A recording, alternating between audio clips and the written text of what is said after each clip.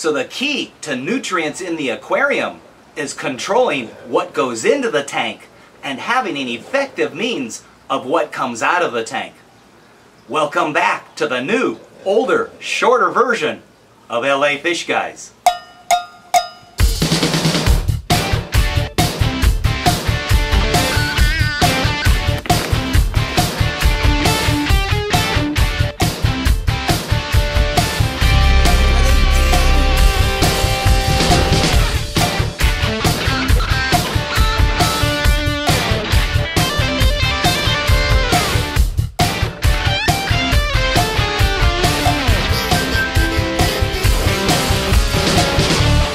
So the starting point for controlling nutrients in the aquarium is actually with the water that you use. Whether this be a freshwater application or a saltwater application, again, it begins with the actual basic ingredient, the H2O portion of the water. That and along with a good quality salt mix. But again, the starting point is the water itself. In the past, we've used real ocean water. It was very convenient. I had no real issues with it. The salinity was always consistent. But the reality is it's collected from the ocean. Here in Los Angeles, more specifically, the Long Beach Harbor portion of Los Angeles. So there could be a slight amount of nutrients in there, such as nitrates or phosphates. We've now implemented a more pure means of generating that base water, and we're doing it with a 5-stage filter system. This has a pre-filter, a carbon filter, has a reverse osmosis, and 2 stages of deionization. What it generates is ultra pure water. We then take that purified water and pump it over into this container. Once I've got an appropriate amount to make, say, 200 gallons of salt water, I then pump it over into the mixing container where I then introduce my salt into the system. And once that new salt water is thoroughly blended, we can then dispense it into 5-gallon containers, maybe into my 100-gallon container, and load those into the van and take them out to the customer. At least at that point, what I'm putting in is as pure as I can get. So you've started off with as pure a water as possible. The next things that typically go into the tank is the rock foundation along with the gravel or the sand. In the case of a living reef tank, this might be live rock, might be live sand. The assumption is that it came from a pristine reef somewhere around the world. But it too can be influenced by the industrial aspects or the quality of the water that it was formed in. We've come here to our 150-gallon reef tank that we've been struggling with for many, many years with regards to nutrients. This will make a good example of what to do and what not to do. So I've always said it's either a fish tank or a reef tank. The difference being that the fish tank or fish-only system can handle a much higher level of nutrients, whereas the living coral reef can't handle as high a level. With today's technology and advancements in filtration, you can begin to have a much greater number of fish in a system that has living corals, as long as you have implemented some means of controlling those nutrients.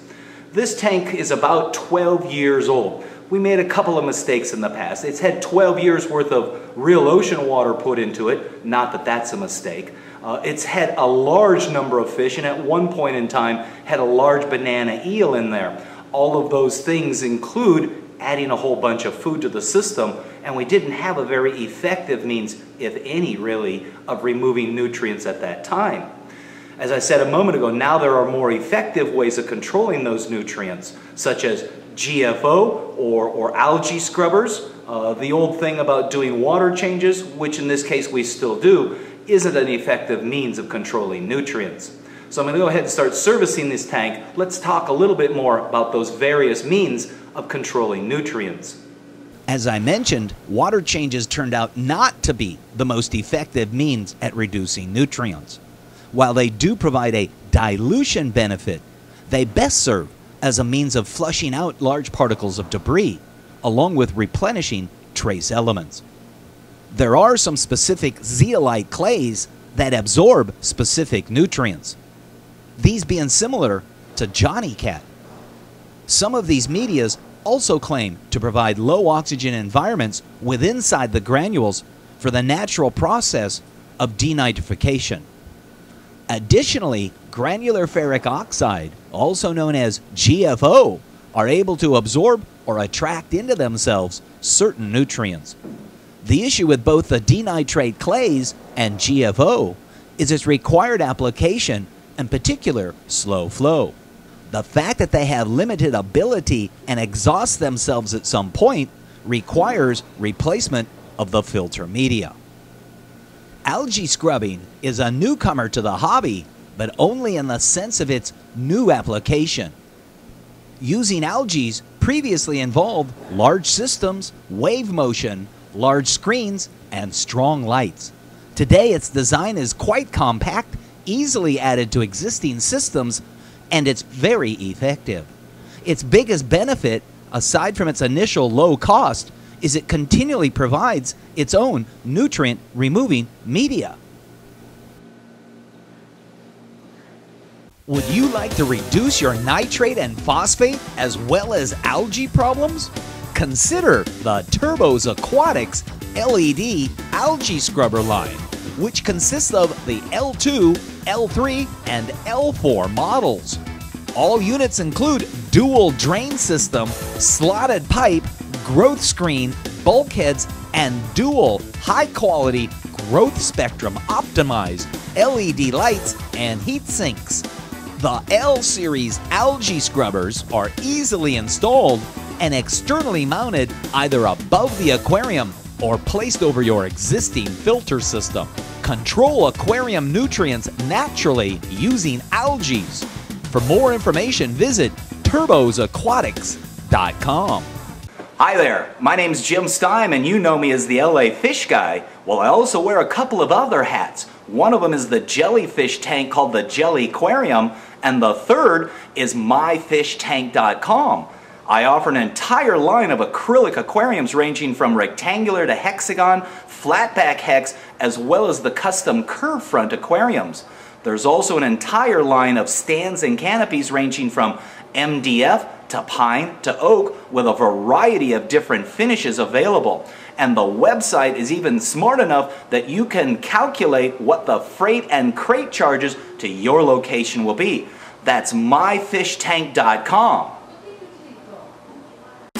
Reef Hobbyist magazine believes that our hobby, our fellow hobbyists, and the animals in our care are best served by the free distribution of quality information. Reef Hobbyist magazine provides hobbyists with critical husbandry information with an emphasis on marine ornamental breeding efforts. Reef Hobbyist magazine is available for free in local fish stores across the country, or you can subscribe at www.reefhobbyistmagazine.com.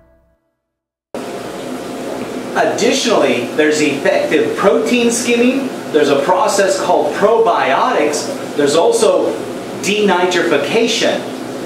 The process of denitrification is one where you essentially starve a group of bacteria of oxygen. Those bacteria want to use oxygen to oxidize or convert waste. In a situation where it's a low oxygen environment, such as a deep sand bed or something like that, those bacteria need that oxygen molecule, and what they begin to look at is the nitrate complex. Nitrate being 1 part nitrogen, 3 parts oxygen. Those bacteria are able to liberate the oxygen molecules and thus complete their process. But in fact, what they're actually doing is turning the process backwards, converting nitrate to nitrite and allowing that extra oxygen molecule to bubble off. But that denitrification process requires an undisturbed environment. Not always is the sand bed in your tank one that you can avoid disturbing. Another way of handling denitrification would be to accomplish it in an environment outside the tank. Many years ago, in the original mini reef filter systems, the actual glass ones with the rotating sprinkler head, there used to be a 3 or 4 chamber module that slow flowed water through there. Again, you would deprive the water of oxygen, of which those bacteria wanting to use that oxygen would then break apart that complex. But they required food as well, which was usually something like a glucose or a sugar solution. That same process these days is referred to as carbon dosing or vodka dosing. the vodka or the sugar solution is the food source for the bacteria. And again, they'll only prosper in an area where it's a low oxygen environment. There's another similar process that's also applied these days. It's referred to as probiotics. It's the introduction of a food source and a specific bacteria that you culture directly in the tank, and those bacteria help convert or break down organic compounds and convert them into something that's much less toxic and easier to deal with. There's also the bio-pellet approach, which is very similar. It uses bacteria, but the bio-pellets become the food source themselves for the bacteria that convert nutrients into something much less toxic. Then there's the most common method of nutrient removal, which is a refugium. Quite often it's got a thicker sand bed at the bottom providing some type of denitrification, and then it usually has some type of caulerpa or algae growing inside there. And of course then there's my favorite, which is the algae scrubber. I'm sure that all of these methods of nutrient removal produce results, some more so than others, and some more costly than others. Aside from the quality of the water, salt mix, the live rock, and sand, your second line of defense in controlling nutrients is the livestock and the food going into the tank to feed that livestock. Some fish will need, as well as eat, more food than others. Some fish will forage off your live rock, and others will require the addition of fish foods. These foods can range from flake foods to frozen to live foods. Being selective with which fish you place into your tank will determine what foods and the amount you'll need to put into the tank.